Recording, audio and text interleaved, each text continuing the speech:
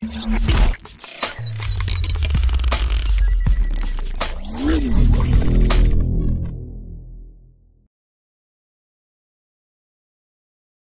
for opposition research that led to the Russia dossier that accused the Trump campaign of collusion with the Russians. Joining us now to discuss all this, Congressman Trey Gowdy, chairman of the House Oversight Committee. Chairman, let's start with the report from several news outlets that the first Mueller charges will be announced tomorrow. As a former federal prosecutor yourself, what will you be looking for? Well, first of all, Chris, we don't know who's being charged. Let's assume, arguendo, the reporting is true. We don't know who's being charged. We don't know what they're being charged for. We don't know the time period. I will tell you this. The only conversation I've had with Robert Mueller, it was stressing to him the importance of cutting out the leaks with respect to serious investigations. So it is kind of ironic that the people charged with investigating the law and executing the law would violate the law. And make no mistake, disclosing grand jury material is a violation of the law. So as a former prosecutor, I'm disappointed that you and I are having the conversation because somebody violated their oath of secrecy. Let's handicap this, though, if you will, sort of expert analysis. As a federal prosecutor, you're quite right. We do not know who's being charged and what they're being charged for. What, if anything, when we find that out, whether it's somebody close to the president, somebody further down, whether it's something related to Russia, or whether it's, what, in effect, an extraneous charge, not to say it's not a legitimate charge, but something like fraud or money laundering, what will that tell us about the Mueller investigation? Well, that little phrase in the memo from Rod Rosenstein, arose or may arise from the investigation. I mean, the reason you have that phraseology is if special counsel finds evidence of a crime that's unrelated to his or her original jurisdiction, you don't ignore it. But it's going to be really important whether or not this indictment involves 15-year-old business transactions or 15-day-old conversations with Russia. So it's really important what the charge is. It's really important who the person being charged is. One thing I don't get that excited about, although I do see a lot of reporting, is somehow or another you're going to be able to flip a witness, and that witness is going to turn state's evidence on everyone else. If you didn't believe a witness yesterday, chances are great you're not going to believe that witness tomorrow, particularly if they're under indictment and have a reason to curry favor with the government. These investigations come down to documents and evidence much more so than they do witness testimony. So I would caution your viewers, don't get too excited that all of a sudden the government now has a star witness. That star witness you probably didn't believe a week ago, and you won't believe a week from now. There have been growing calls from some Republicans to end the Mueller investigation. Some people say he's too close to Comey and the FBI and that he ought to resign. Some people say that when the Mueller budget for the special counsel investigation is presented to Congress to review next month, that they should cut off funding. Do you support any effort to either curtail or end the Mueller investigation? I don't, and I readily concede I'm in an increasingly small group of Republicans. I think Bob Mueller has a really distinguished career of service to our country. I don't think any of your viewers can think of a single thing he did as the FBI director that caused them to have a lack of confidence in him. I think most of your viewers have to be reminded that he actually was the FBI director or that he actually was a U.S. attorney, because he's a pretty apolitical guy. I see the reporting. I see the same thing you're making reference to, that he and Comey are friends. I'm not really sure what the definition of that is. I've got a lot of coworkers that it wouldn't stop me from investigating them or prosecuting them. So they're not family members. They weren't business partners. I would encourage my Republican friends, give the guy a chance to do his job. The result will be known by the facts, by what he uncovers. The personalities involved are much less important to me than the underlying facts. So I would say give the guy a chance to do his job. Let's turn to the revelation this week that it turns out that the Clinton campaign and the Democratic National Committee paid for the opposition research that led to the writing, the formulation of this Russia dossier that makes all kinds of accusations against President Trump and his campaign. What do you think is the significance of that revelation?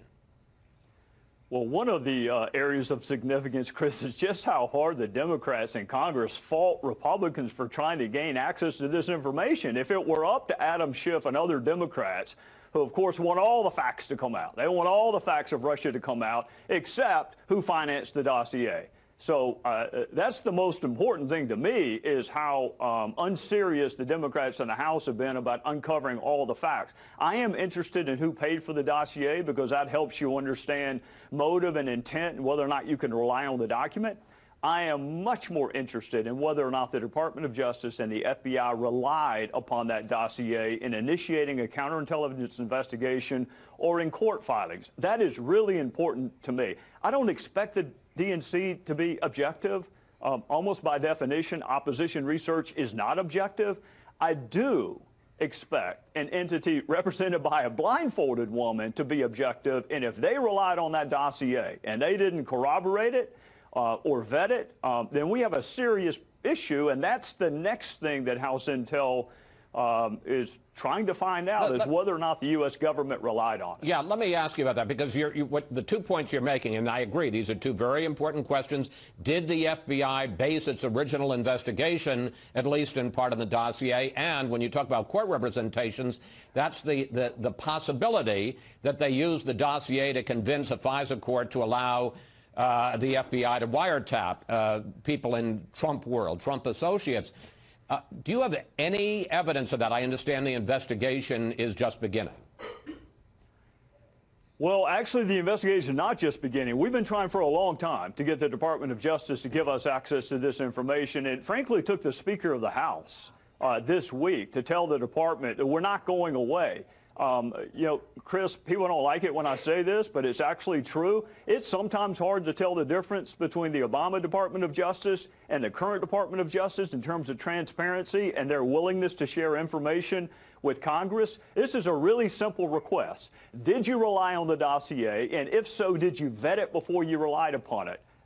You can answer that in 30 seconds, but it's taken 3 months for the Department of Justice, and only recently have they agreed to give us the information. So the battle is not just with House Democrats. Unfortunately, it's also with the Department of Justice to gain access to the information we need to wrap up this investigation. What about the fact that the Clinton campaign and the DNC, which paid $12 million to the law firm Perkins Cole that paid for the opposition research that led to the dossier, that in the FEC filings it simply says $12 million to Perkins Cole, the law firm, for legal work. No mention of the fact that it was also paying for Oppo research that went to Christopher Steele, a former British intelligence agency agent that went to the Kremlin, not the money to the Kremlin, but his investigation. As I understand it, that willful misrepresentation of campaign expenditures is a criminal offense.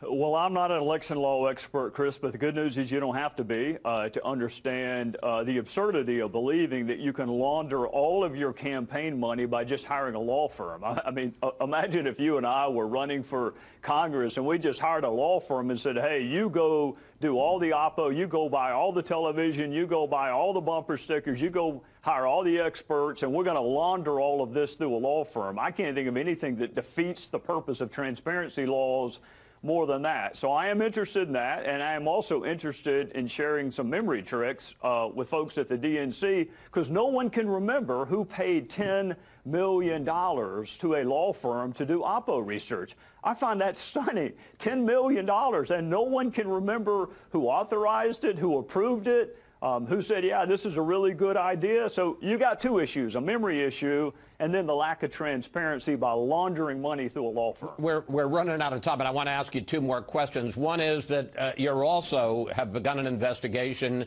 into the 2010 Uranium One deal. This was the deal under which 20% of America's uranium reserves ended up going to a Russian government agency. Hillary Clinton responded this week to all of this talk about her. I'd like to play the clip of her. The closer the investigation about real Russian ties between Trump associates and real Russians, the more they want to just throw mud on the wall, and I'm their favorite target, me and, you know, President Obama. We're the ones that they always like to put into the crosshairs. So Secretary Clinton and other Democrats are saying that you and the Republicans are just trying to shift the conversation. Well, Chris, all the way back in 2010, Peter King and Ileana Ross-Layton, two of my colleagues on the House Intel Committee, sent a letter to CFIUS trying to better understand this transaction. In 2015, the House Oversight Committee also wrote the Obama administration trying to understand what CFIUS did, whether or not they had all the information. But Chris, also keep in mind, we've spent most of 2017 trying to better understand what Russia did to this country in 2016, not to the Democrats, not to the Republicans, but to this country. So what we know is that Russia was not our friend in 2016. It's not that big of a leap to ask, I wonder if they were our friends in 2010. That's not that big of a leap. It wasn't Republicans who gave the reset button to Russia. It wasn't Republicans who said we'll have more flexibility in the second term. It was a Republican named Mitt Romney who said Russia was our greatest threat, and the Democrats laughed at him. So, yes, I do want to know if the same group that tried to sabotage our democracy in 2016 is buying uranium in 2010. Yeah, I want to know that. Okay, two quick questions to wrap this up. On the one hand, given the revelations about the fact that the DNC and the Clinton campaign paid for this, the Russia dossier, in effect, do we at this moment have harder evidence of collusion between Clinton and the Russians than we do about Trump and the Russians? You know, Chris, there are 5 words that start with C: collusion, coordination, conspiracy, contact, and coincidence. And where this falls out in those 5 C's, I don't know. The word collusion has a criminal connotation to it. I think the premise of your question is accurate. For a long time, we've heard about all the ties between the Trump campaign and Russia, for which there is no evidence. And lo and behold, despite serious Democrat opposition, we have uncovered that the DNC was working with Russian actors to try to besmirch Donald Trump's reputation. So it's certainly interesting. Whether it's collusion, coincidence, coordination, I don't know yet. Right. And very briefly, we do know that, as you point out, the key is the Russians did interfere. They did hack the DNC files. They did hack and put out information about John Podesta's files. Don't we need to get to the bottom of that, too? I've spent the better part of 2017 doing that, including interviewing 3 witnesses last week, and I got a bunch more this week. Yeah, Russia's not our friend. WikiLeaks is not our friend. Julian Assange is not our friend. They tried to attack the fundamentals of our democracy, and that's what I've spent 2017 focusing on. That, to me, is an American issue. I wish the Democrats would help a little bit more instead of reading the Moscow phone book during the witness interviews, trying to see whether Jared Kushner knows a guy named Igor. I wish they'd help. But that's been my focus in 2017, is understanding that Russia tried to subvert our democracy, and it'd be great if my Democrat friends helped a little bit. Chairman Gowdy, thank you. Thanks for your time, and we will follow all the investigations in coming days, sir.